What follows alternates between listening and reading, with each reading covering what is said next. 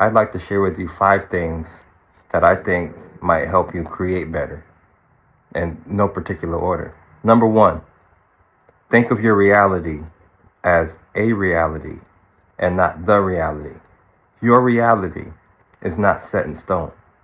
There's several different ways that you can achieve anything, several different realities that you can enter into.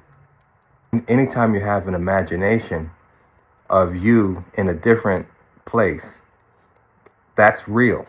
It's another reality, but you can enter that reality. Number 2, see your imagination as a true reality.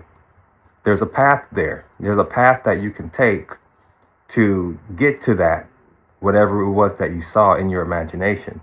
You can imagine yourself to be anything or to do anything, to go anywhere. And there is a path that you can take to get there.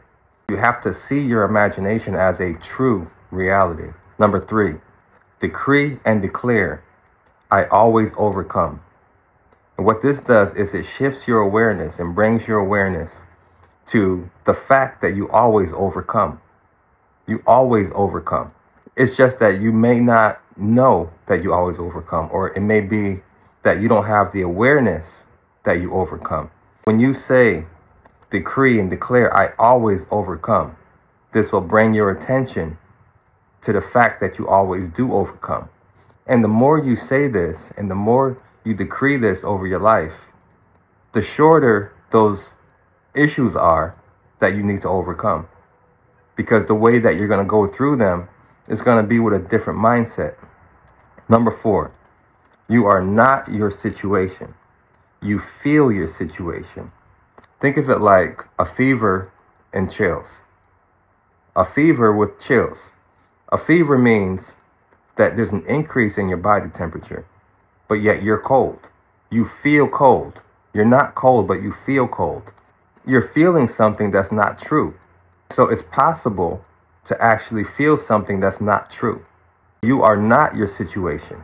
You are not sick. Your body might be sick, but you are not sick. You feel sick. You feel the sickness of the body, but you yourself are not sick. You can feel broke. You can feel poor, but the truth is that you're not. With any situation, any hardship, it's really that you feel the hardship. You feel something that's not true. And so we need to change our feelings. Change how we feel. Line up how we feel with the truth. Don't use your feelings as a guide. This is not intended to use your feelings as a guide. It's intended for you to guide your feelings. Number 5, the future is a continuation of now. The future is a continuation of now. You can't change the future. You can only change now. For any change that you would desire to have, there's a now that would need to change. If there's a change that you would like to have, like to see in your life, something that's different from where you are today, then you need to do that today. Look where you desire to go, and then find something that's in there where you want to go that you can do now with no money, no investment, but there's something that you can do right now that lines you up with where you desire to be. What you do now leads to the future.